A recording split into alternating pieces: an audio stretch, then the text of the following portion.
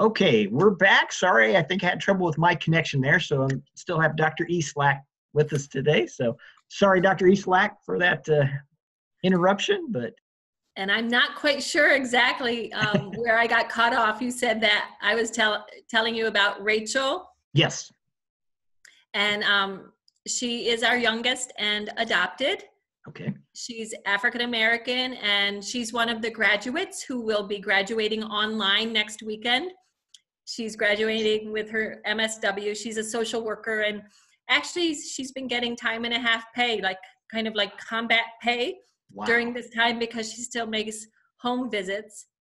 But she called me yesterday, and we had a wonderful Mother's Day conversation on the phone yesterday.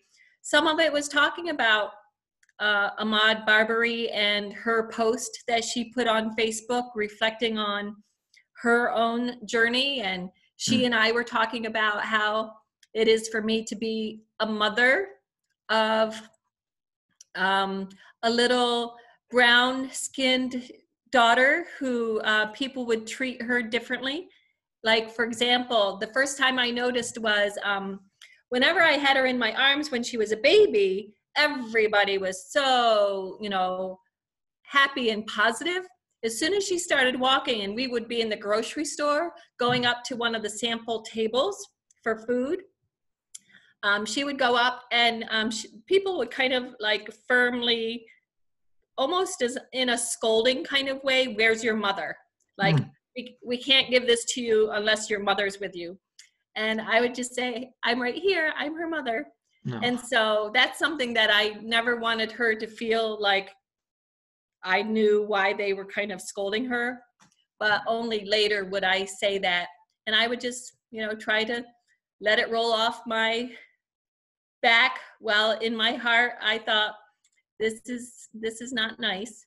But we just had those conversations yesterday about what the reality is and how we can rise above it, and that we can make a difference, we can make the change, we can help to be culture shapers in our roles. Wow. Amen. That's much needed, very inspirational. Well, and so I mentioned family, and I know for you, as I mentioned earlier, you were co-district superintendent there in the Northeast District with your husband. I know I was out there last year for the district conference and just had a great time, and was so looking forward to the other district conferences this summer. But it looks like most of them, maybe not all of them yet, have delayed at least a year, like general conference. Right. Most of them have canceled this year. Well, and I hate that, but no, that's a part. So has that added some extra stress to your life with that happening, or has it freed some time up, or really probably not much of a difference? I guess yes and no, because surprisingly, I'm busier than ever. Yeah. And a poll just came out that really, I think, is helping a lot of us understand that we're not the only ones going to bed exhausted at night, is that over 60% of pastors do say that they have more work to do now than they did before. I am working remotely here from home in Pennsylvania, so thankfully I can do that. Praise the Lord for internet. Praise the Lord for Zoom. Amen. And, the last pandemic 100 years ago, they couldn't do that. Right.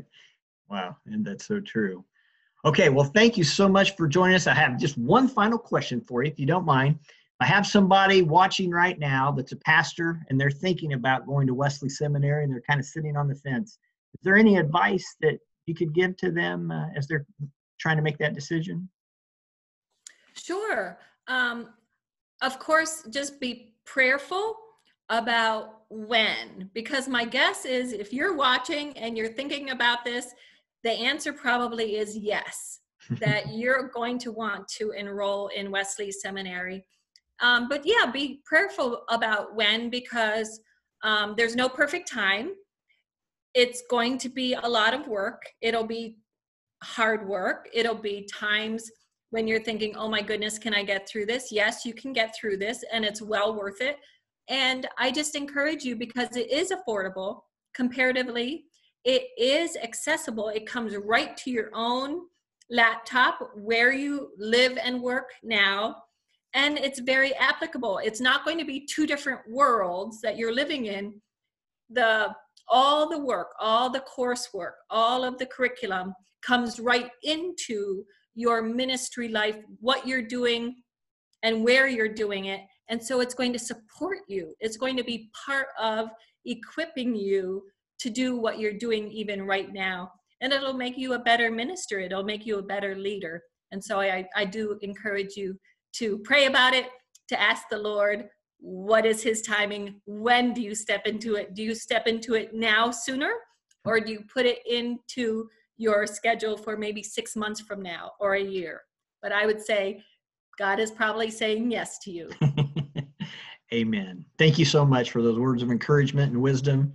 So much appreciated. And again, thank you for your time, and hope that your family and yourself stay safe and healthy there. And thank you. Hope to see you very soon.